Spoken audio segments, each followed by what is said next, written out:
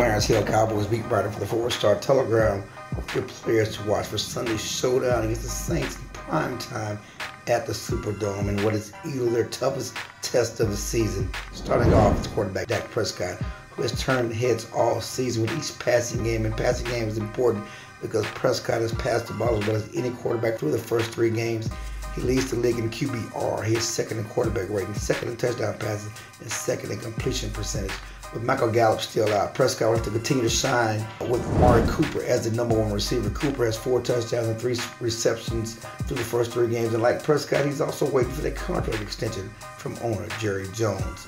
Linebacker Jalen Smith leads the Cowboys in tackles and has a forced fumble, but has not been at his dominant best as a tackler through the first 3 games. Smith and company will have to be up to task against the Saints and do it all running back Alvin Kamara, who is a force as a running back and certainly out of the backfield as a pass receiver.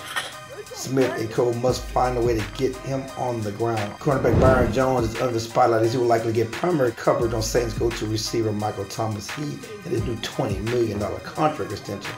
There's no secret the Saints want to get the ball downfield in the passing game, and it's Thomas.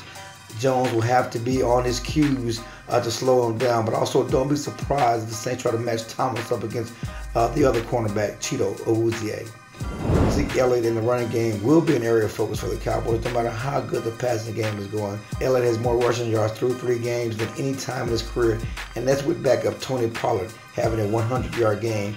They are already forming the Cowboys' own version of Boom and Zoom. Again, this is Clarence Hill of the 4-Star Telegram with your players to watch for Sunday night's primetime game against the Saints.